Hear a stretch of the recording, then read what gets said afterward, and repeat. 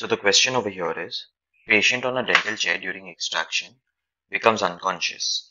Patient is breathing but not responsive. Your first step will be, options are 1. Recline the chair and shout for help and give oxygen. 2. Check the blood pressure, pulse and intubate. 3. Starts cardiopulmonary resuscitation immediately. And 4. Check the ECG. So the symptom that the patient or the sign and symptoms that the patient over here is presenting with is classical of syncope. As we all know, syncope is by far one of the most common medical emergencies that we encounter in the dental chair or a dental practice. Most patients are anxious for any dental procedure, and because of their anxiety, the stress hormones that are released are quite large in such patients.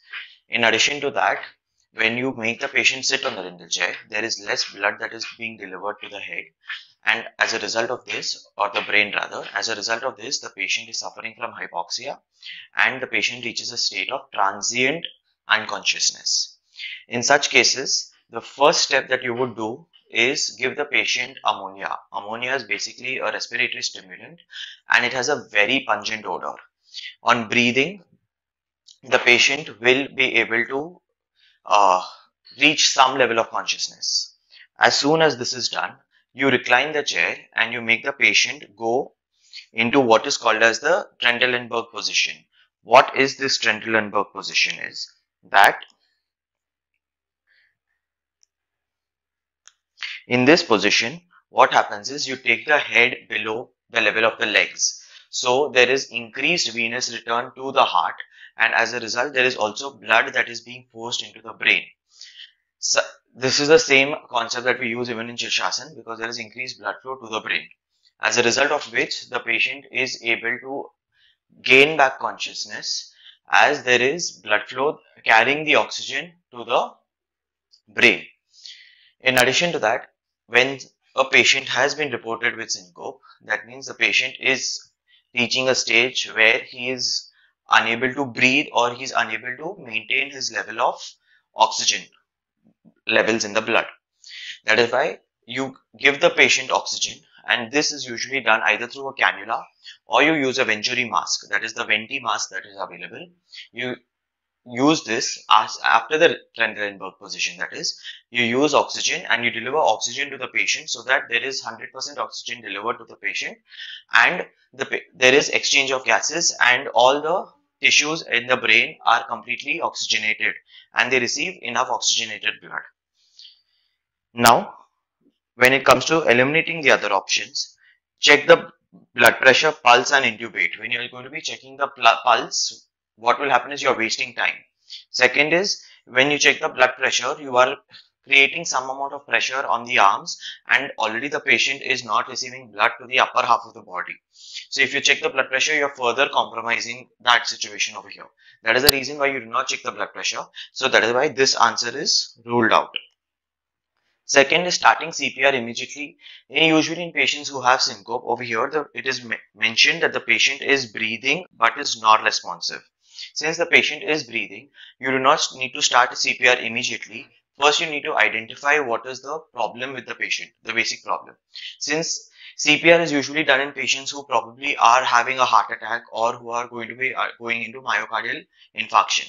Since the patient over here there is no history given and we also are aware that it's a simple procedure, it could be mentioned, it could be understood that the patient is undergoing a syncopal attack. Lastly, when you have an ECG again is always done in patients who have some heart related problem. It could be either arrhythmias or it could be any form of contraction problems. So that is the reason why ECG is also ruled out over here. Now, a few additional points. This is how the Venturi mask looks. This is the Venti mask. You place it in the patient's nose and you cover it to ensure that there is an adequate seal that is formed between the nose and the chin so that there is no escape of air from the outline of the mask that is over here. There should be no escape of air so that there is 100% oxygen delivered to the patient. Now, a few other positions that we need to remember is this is the position that you use for pregnant women, wherein you place a pillow below the right hip so that the entire body of the pregnant woman is tilted a little towards the left. Why is this? Is because usually in the normal position, the infant which is present in the uterus exerts pressure into the aorta as well as the inferior vena cava. Because of this, there is less blood that can be delivered to the patient.